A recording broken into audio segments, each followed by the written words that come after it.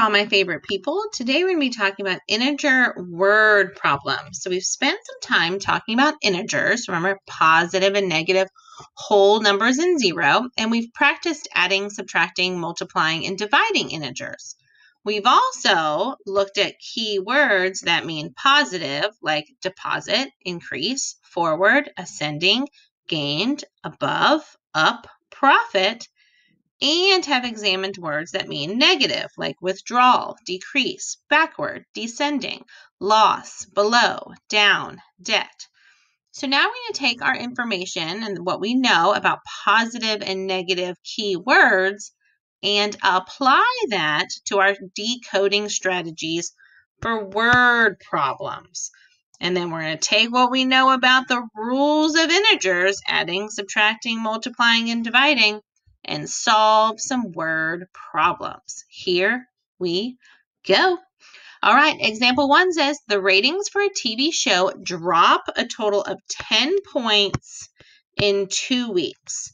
What integer represents the average change in points per week, right?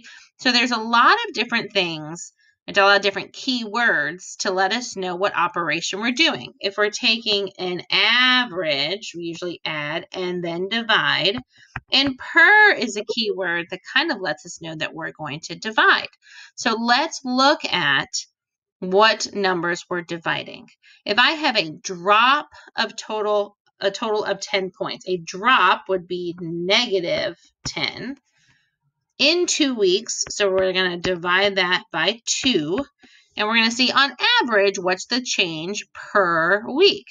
Well, remember when we divide integers, we ignore the signs. We just do 10 divided by 2 is 5. And let's make our tic-tac-toe board. We pick one diagonal, make it positive, fill in the rest is negative. So I have a negative integer and a positive integer. Well, a negative and a positive make a negative. So negative 5 is the average decrease, right? All right, let's move on to the next one. Example 2 says when Alex went to work, the temperature was negative 2 degrees Fahrenheit. When he got home from work, the temperature raised 14 degrees. What is the actual temperature when he got home? So right now, when he leaves from work, the temperature is negative 2. Over the time that he was at work, it raised 14. So raise would be positive or plus 14, right? So now I have negative 2 plus 14. Let's figure out the actual temperature. So this is addition. So I could use my same sign, add, different sign, subtract, same sign, keep the sign, different, keep the larger. Or I could use my scoreboard strategy.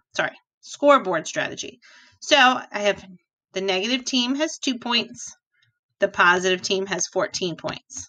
Well, the positive team is winning by 12. So it is 12 degrees Fahrenheit, outside right now. Well, not here, but where Alex lives. It's chilly. All right, let's look at example 3. It says the temperature drops 2 degrees each hour for 5 hours. What integer represents the change in temperature over those 5 hours?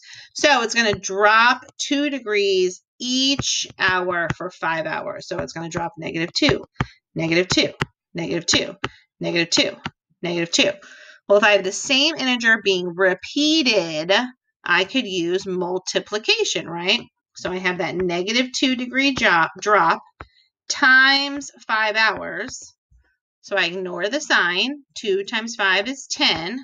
And then I have a negative and a positive. And remember, if it's mixed with multiplication, our answer is negative.